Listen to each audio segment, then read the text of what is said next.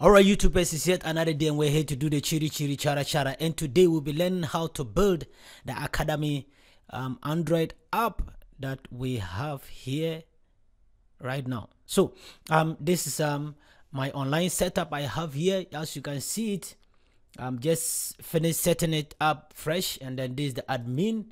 When you log into the admin, you can see the admin chiri chiri chara chara, and this is the admin area where you can add courses, you can add syllables, and so forth and so on, and enroll students to as well.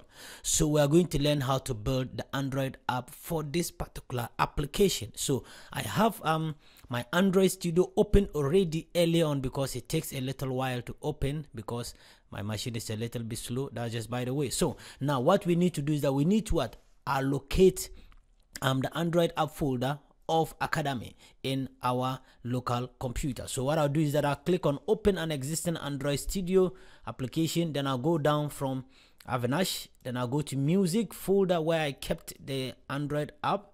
I have it here as academic LMS student Android app. So I will hit on it and then hit on the OK button, and that is going to load my app into Android Studio. Now what is going to happen is this: it's going to load and build dependencies for this particular app. So what we are going to do is that we are going to give it a few minutes, and then when it is done, then we continue with our video. So stay tuned until all dependencies are built and then we are ready to go. Chiri chiri chara chara.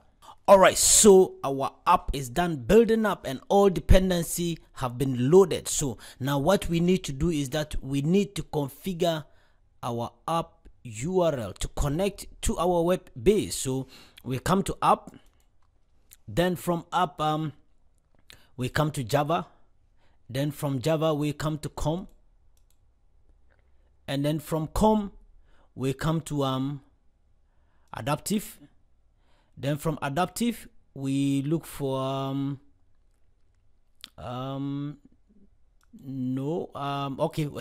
come to network, and then network we look for API.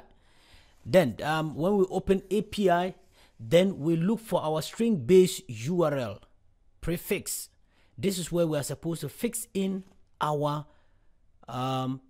web-based URL. So I'm going to fix in my web-based URL, which is academy.daviruzsystems.com.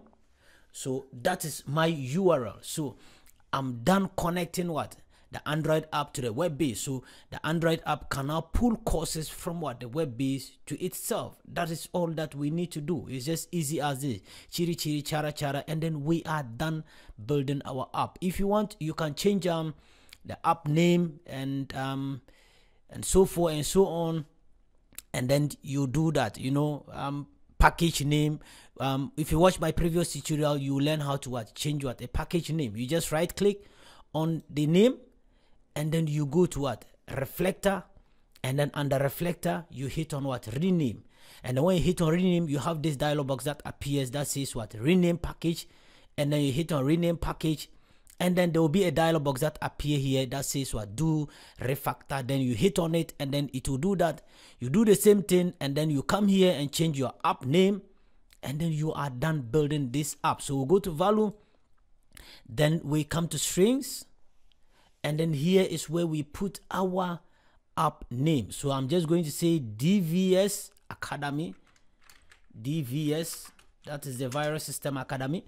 That is all. So now I'm ready to build my app, chiri chiri chara chara. There's nothing more, nothing less. And then today I would like to build this app, and then I will not be installing it on our phone, because we have learned how to install apps on our phone.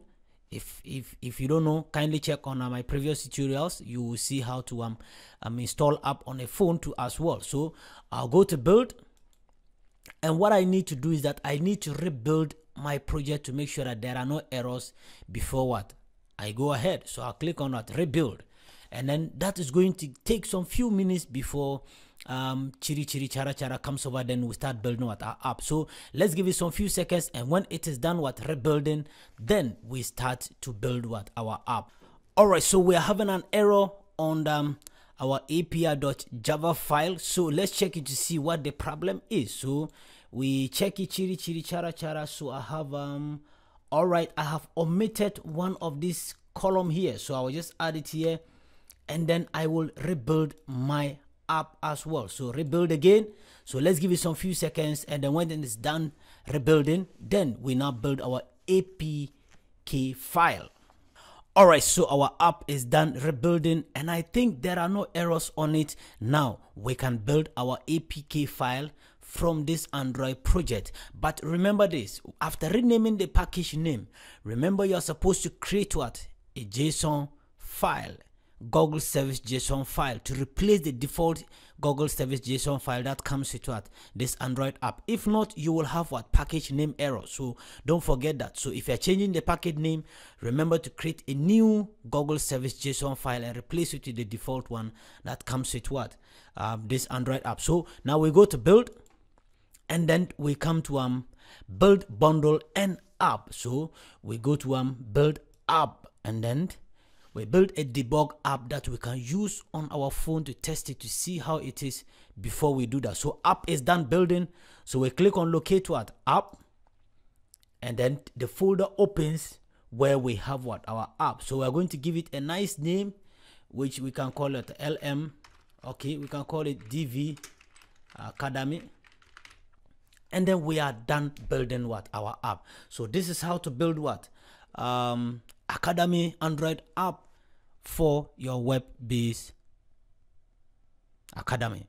Stay tuned with the virus system on this channel, where we do the chiri chiri chara chara, where you learn a lot from the virus systems here. So if you like my videos, please subscribe to my channel and hit the notification bell so that you will not miss any video from me anytime I release what? A new video. And please do visit my blog, The Virus System, so that you can get free scripts to test at your fingertips before you head to Code Kanyo to buy them too as well. So stay tuned with me until my next video.